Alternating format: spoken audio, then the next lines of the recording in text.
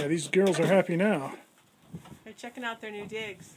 Fresh bedding, everything was torn out and cleaned. Walls are all wiped down and vacuumed out.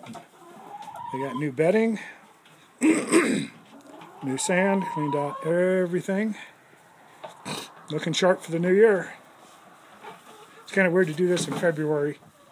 We should have snow on the ground. It should be freezing 20 degrees, and it's not.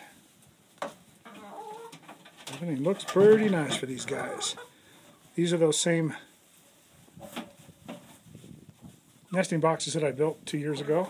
They're still doing excellent.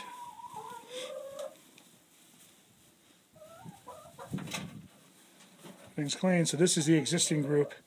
We've got a new group of birds, 25 more coming in a little over a month.